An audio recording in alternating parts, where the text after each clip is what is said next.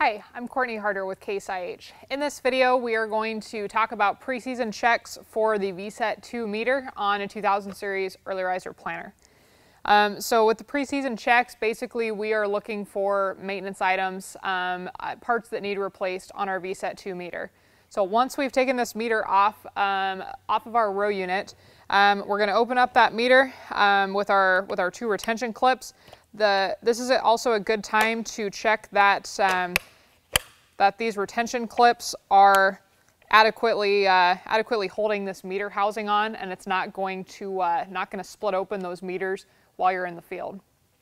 So checking that those are holding our meter covers together, we can open up our meter covers then. So on the vacuum side of our meter cover, the first thing that we are going to look at is our seed disc and the wear on that. Key maintenance items on the seed disc are, first of all, we want to first check that the cells have maintained their shape and aren't going to haven't egged out. The other thing we want to look at with our cells is that they are still raised and still have a flat top to those cells, because these raised flat cells do provide agitation. So if we feel that we're lacking agitation in our seed meter, that's a good thing to look at, is are these cells still raised? So those are the things that you want to check on the cells of the seed meter prior to each season.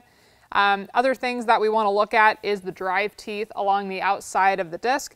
We want to check to make sure there's no excessive wear in those drive teeth.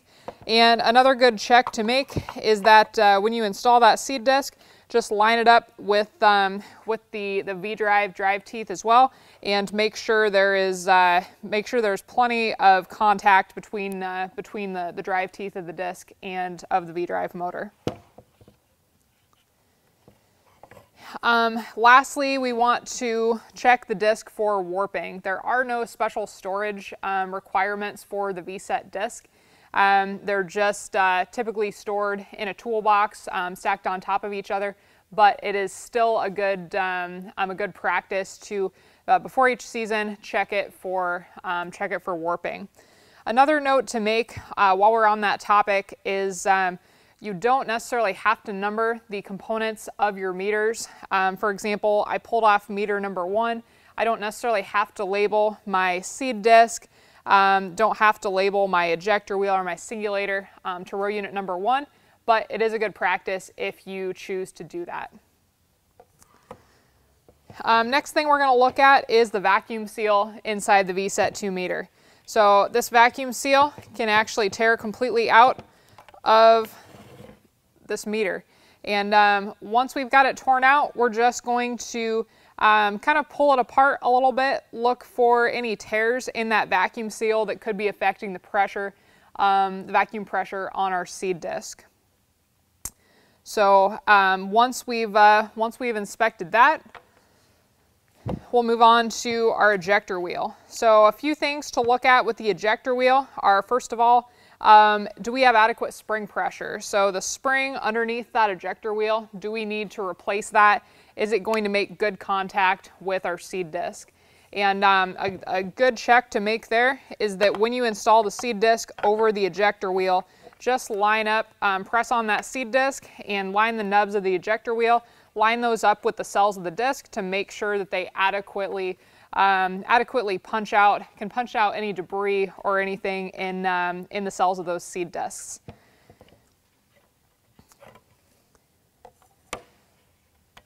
So that's the check that we want to do for wear on that ejector wheel. Now moving to the other cover of our meter. Over here we've got, for wear components, we've got our singulator and we've got brushes. So our singulator, basically what we're looking for here is flat spots worn in these lobes. So if you can see we've got quite a bit of a fin shape to each of these lobes. By the time you start to see quite a bit of a flat spot in any of these lobes, that's a sign that it's not going to properly cover each cell and properly singulate those seeds. So once we've checked that out, the next thing we're going to look at is our brushes. So basically the job of these brushes is to hold seed in the seed pool and keep it out of that gravity drop seed tube area or the speed tube area. So what we're looking for here is are our bristles matted up with seed treatment? Are they free moving? And if they are frayed so much that they're catching product in them or catching seed in them, that's a good time to replace it. Or if they're matted up to the point that they can't properly brush anything away, that's a good time to replace those brushes. Other than that, with both of your meter housings, it's always good practice before each season to blow the meter housings out with compressed air and clean them out with soap and water as well. For any further information, consult your operator's manual or contact your local Case IH dealer.